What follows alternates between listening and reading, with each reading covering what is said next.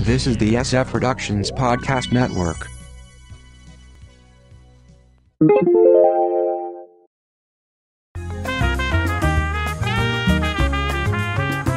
That wonderful TV year, 1990, strikes back. From the Pop Culture Bunker, I'm Mindy. And I'm Mark. You can check out our audio podcast, How I Got My Wife to Read Comics, on iTunes or on our website, sfpodcastnetwork.com. Now, we're talking in our last episode about the TV Guide fall preview issues, the several issues of 1990, and we're right in the middle of all that action, so let's get back to that. Moving on to Wednesday, Lenny, CBS. Now, this was an era when any stand-up comedian could go to Hollywood and get a sitcom. Lenny Clarke plays, well, Lenny, a guy in Boston who works for the local electric company and as a doorman. He has a wife, Lee Garlington, and 3 kids. The show is scheduled against the Wonder Years and Unsolved Mysteries, so it died quickly after 16 episodes, one of which never aired. The Finelli Boys on NBC. Mama Finelli, Dick Van Dyke's Ann Morgan Gilbert, is about to retire to Miami when her sons mess things up. Ronnie, Andy Hirsch, just dropped out of school. Frankie, Law & Order SVU's Chris Maloney, just broke his engagement. Dom, Joe Pantoliano, is a hustler. Oh, and the funeral home that she's planning to hand off to Anthony, Ned Eisenberg, is in debt. So Mama needs to stay and take care of the boys.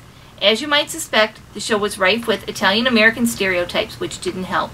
It lasted barely a season. Married People, ABC. In a format networks go back to over and over, this sitcom follows 3 couples at various points in matrimony. Alan and Cindy, Chris Young and Megan Gallivan, are newlyweds, with Alan still in college. Russell and Elizabeth, Jay Thomas and Bess Armstrong, are working professionals with a new son. Nick and Olivia, Ray Arana and Barbara Montgomery, are an older couple that own the apartment building where they all live. Despite good reviews, the show never did well, and preemptions due to the first Gulf War did it in after 18 episodes. And we finally made it to Cop Rock on ABC. Hitmaker Stephen Bochco thought he could branch out into a new genre, a musical police drama. Basically, Hill Street Blues-like storylines punctuated or interrupted with big musical numbers. A police lineup would turn into a boy band. The morning briefing would become a rock ballad. A jury transforms into a gospel choir. You get the idea. Like a Broadway musical, the cast went back to what they were doing after each number, like it never happened. Now, according to a Bochco interview, the genesis of Cop Rock was a plan to make Hill Street Blues into a Broadway musical, which never happened. Hill Street vet and Bochco's wife at the time, Barbara Bosson, played the mayor, while James McDaniel played an officer and would go on to Bochco's NYPD Blue. An unknown Sheryl Crow was a backup singer/undercover cop. The experiment did not work. TV Guide listed it in the 50 worst series of all time in 2002. The show itself was gone in 11 episodes. WIOU on CBS. TV loves to talk about itself, so in comes this drama about a local TV station in such a terrible financial and rating situation that it was nicknamed WIOU. John Shea plays the incoming new director, determined to move the station up the dial. Dick Van Patten plays the weatherman, Phil Morris a reporter, and Mariette Hartley the exec producers, with a large cast behind them. It didn't work and was gone in 13, with 1 more episode unaired. Let's go on to Thursday night. The Flash, CBS. Finally a show we actually watched. Well, I watched Law & Order. Yeah. Torn from the pages of DC Comics, police scientist Barry Allen, John Wesley Shipp, is zapped with electrified chemicals, and zoom, he has super speed. This version merges different comic continuities as he's helped out by scientist/love interest Tina McGee, Amanda Pays, to figure out his new abilities. There's also Barry's buddy and co-worker Julio, Alex Desert, a TV news reporter, Richard Belzer, who does tabloid stories about the new hero, plus 2 police officers, Vito D'Ambrosio and Biff Menard, mostly used for comic relief. We get most of Flash's Rogues Gallery featured throughout the series, particularly Mark Hamill as the Trickster. The show was greenlit after the huge success of the Michael Keaton Batman film, and the TV show shares much of its sensibility with modern running into Art Deco and Danny Elfman writing both of the theme songs. The show was incredibly expensive. The 4 Flash suits alone cost $100,000, and the ratings couldn't justify it disappearing after 1 season. However, it came back as part of the CW Arrowverse, with Shipp first appearing as the Grant Gustin Barry Allen's father, and then the Golden Age Flash, Jay Garrick. His character just sacrificed himself in the Crisis on Infinite Earths crossover event, spoiler, including a clip from the original series with Shipp and Paze. Hamill even returned as Trickster at one point. Babes on Fox. Three sisters share a small New York City apartment and have the kinds of shenanigans you would expect from TV sitcom. So what makes this all different? They're all plus size. Today, a show like this would celebrate them. But in 1990, this was the source of much of the humor. Susan Peretz, Wendy Jo Sperber, and Leslie Boone played the sisters. Despite having The Simpsons as the lead-in, the show was gone in one season. God. Gabriel's Fire on ABC. James Earl Jones comes to Sirius TV as an ex-Chicago cop, embittered after spending 20 years in prison for allegedly shooting his partner. He decides to become an embittered PI.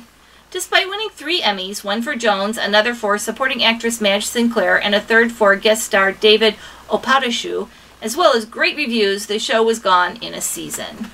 Sons and Daughters, CBS. Not to be confused with a long-running Aussie soap or a 1974 CBS drama, this dramedy is about an extended Portland, Oregon family. A huge cast is led by Lucy Arnaz, who is Lucille Ball's daughter. Grandpa is played by George Wallace, who was Commando Cody in the 40s movie serial. The show was actually pushed back to mid-season in January 1991, and then was gone by March. Beverly Hills 90210 on Fox. It's listed as simply 90210 in TV Guide, with Class of Beverly Hills as a former name. This is, of course, the prototype for the teen soap. In its 10-year run, a huge cast would pass through, including the core group: Jason Priestley, Shannon Doherty, Jenny Garth, Ian Zierling, Gabriel Carteris, Brian Austin Green, Tori Spelling, and Luke Perry. Some would go on to long careers. Others, Spelling and Ziering, would go on to the Sharknado franchise.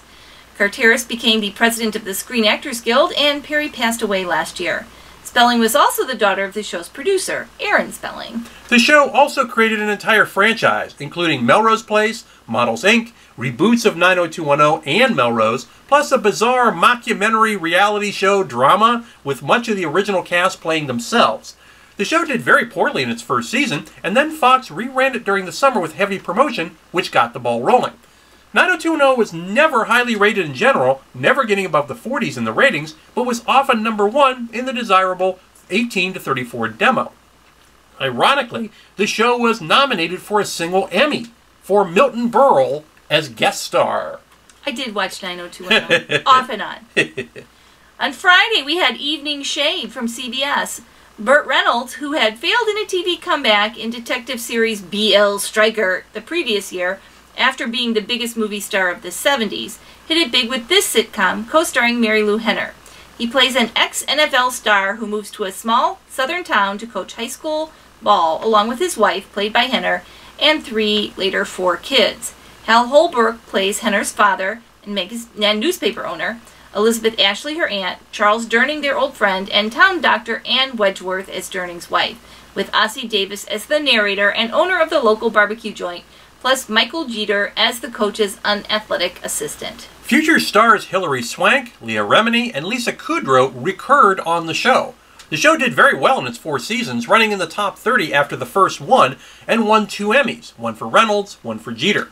However, skyrocketing costs, mostly due to the all-star cast, doomed the series to cancellation. Over My Dead Body on CBS. Edward Woodward, just coming off his lead role on The Equalizer, plays an ex-Scotland Yard researcher and current mystery novelist who's not having much luck with his new work. In comes Jessica Lundy, whose character is a journalist, asking him for help on an actual murder case. He's her favorite author. They wind up as partners and amateur sleuths. If you see elements of Murder, She Wrote, that's because it came from the same producer, William Link. The new show didn't have Jessica Fletcher's magic because it was gone in 10 episodes, one of which never aired. DEA on Fox. What seemed like a good idea, true stories of the Drug Enforcement Administration turned into dramatizations with actors playing the cops and robbers, never really worked. So the network retooled it, showing more of the officers' personal lives, which I assume were fiction, and cutting down on the violence. All told, it ran for 10 episodes. a show with the same name, following actual DAA officers, aired in 2008 on Spike. Going Places on ABC. So, how about a sitcom from the Miller Milkus TGIF stable about comedy writers working on a candid camera-esque show? This work of navel-gazing has a decent cast. Alan Ruck, Heather Locklear, Haley Todd, Holland Taylor, Stacey Keenan, and Philip Charles McKenzie. The original concept flopped, so it was rejiggered with candid camera gone, replaced with a talk show where they are writers. It still didn't work, and the show was gone in a season. So let's recap.